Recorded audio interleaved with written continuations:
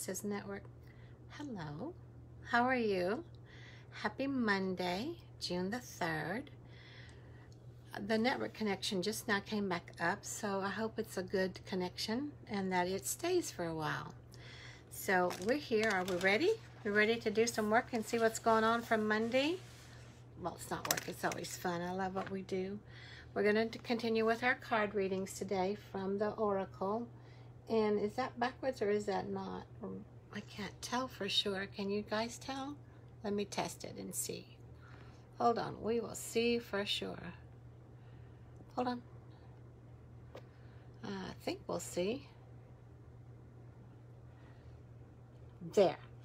Much better, isn't it? Awesome. So if I can get that to go away. Great. Hi, Bonnie. How are you? Yay. Now you can see Mystical Shaman Aura. So here's the interesting thing. Today's card. So we've had awesome cards. We've had Lightning. We've had the Hunter. About don't carry on roadkill. You know, stay on your true path. Cheek is itching. So today, thanks, Bonnie. Pachamama. Pachamama. You know what that is? That's Mother Earth. That's the name for Mother Earth. And look at that fantastic card. So we actually have a two-part for today's reading. They've guided me to share something else with you for Pachamama, other than what we're going to do from the book. So we're going to start here in the book for Pachamama, and it says, the essence. I like how she has broken this down into 3 pieces. Pachamama represents the unconditional love that the earth has for all her children, including the stones, the planets, the stones, the plants, the animals, and humans. She is the goddess of earth, also known as Gaia, who pervades in creation, who pervades all creation in our planet. Thanks to Pachamama, our timeless soul can experience life in a biological body. And the joy and pain we taste during our brief time on earth are invitations to discover the boundless love of Pachamama. So that's pretty cool, I think. Let me put this right here so I can get my glasses. I will do so much better if I have my glasses. Thanks for hanging with me, guys. So the invitation. You are a child of the earth. Now is the time to eat right, love right, and be joyous, regardless of the circumstances you may find yourself in. Be grateful for your... I felt that strong energy blast come through. Did you? Notice what goes on as I read these daily card readings to you, and as I give you more information from where they guide me to go. Be careful for your life, your body, and all that nourishes you. Pachamama invites you to relish each breath, embrace your joy and your pain equally, and discover love through both.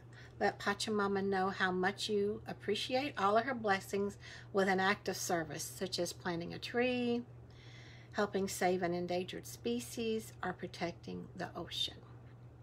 So that makes sense. Now here's the medicine part. You still believe that you have been cast out of the Garden of Eden, that you are motherless and homeless. You suppose that you need to work very hard to survive or thrive. It is time to stop suffering. Let go of that old myth and realize you were given the garden to rejoice in and to become its steward. Your melancholy is really a longing to return to the heart of Pachamama. Listen deeply so the mother who is always there for you. Listen deeply to the mother who is always there for you. Walk in beauty and honor all life. So that's our Pachamama card from the Mystical Shaman Oracle. It looks like this. So what they're leading me to is another channel message they gave me, and it's in my book, The Divine Feminine. And that painting is actually a painting of Universe Mother Earth. It's one of my original paintings. And when I finished the book, they said, you've got the cover. Just find that painting and put it on it. So here's the message from the masters that they also want you to hear, along with Pachamama. We want to ask why. There are so many humans insisting on keeping their faces covered, so to speak, with their heads in the sand. There is much happening to your planet now, and this is not the time to continue in your veiled ideal of what is happening and what your part is during this shifting of energies. We love everyone on your planet, and this is why we are asking such a strong question now. We are hoping that somehow our question will help to bring a different point of view into your consideration. We are very powerful, but you, in your human forms, are extremely powerful also. Even in your human forms, where so much of your extraordinary abilities are kept secret from your consciousness, even with that, you have powers beyond your imagination. So we ask again, why? Why are so many humans insisting on keeping their faces covered, so to speak, with their heads in the sand? So, oh good Bonnie, I'm glad it speaks to you. Listen with your heart centers. Listen from your heart, not your head. The human mind is also working at a small percentage of its total capacity. Let's reread that. The human mind is only working at a small percentage of its total capacity. Why place all of your trust and belief systems in something that is not working at full capacity? Your heart, however, does have the capacity to work at its full ability. So we say, trust your heart center. We know that you know the truth and that times are changing. This change is for the better and the extreme benefit of the planet and all upon it. The higher level beings, the higher level light beings have been waiting for thousands and thousands of years for this period, and now it's finally here.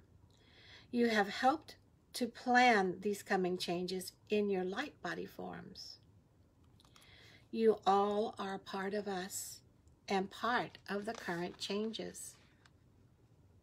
How's that sounding so far? We are here to continue to encourage you to breathe deeply, close your eyes, relax into your center core, and listen to the messages from your heart center. They will not lead you astray. We are ultimate unconditional love, and that is what we have to share with you.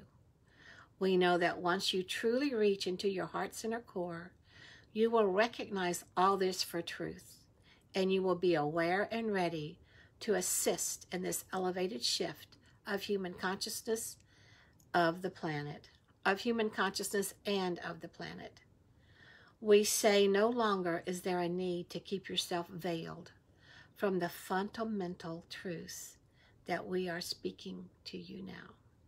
There are strong vibrations placed upon these words, and as you read them and hear them, you will begin to make small, simple shifts in your consciousness, remembering this truth.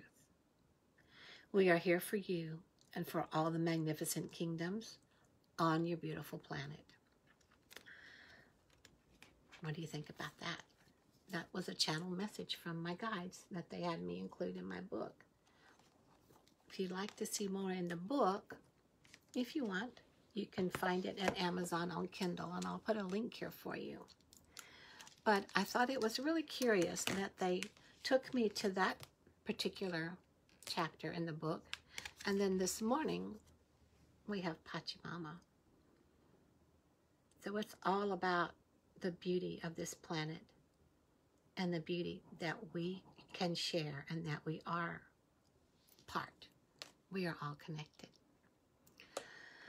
So, hope you enjoyed it. Love you guys very much, and we'll see you tomorrow. Hi, Barb. Love you. You get to watch the replay. See you later.